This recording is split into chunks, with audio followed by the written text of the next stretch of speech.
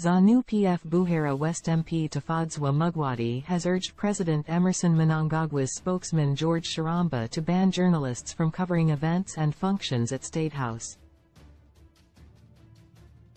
In a fascist input on the issue on X, formerly Twitter, Mugwadi, a vocal opposition MDC activist turned Zanu-PF propaganda mouthpiece and now legislator, says,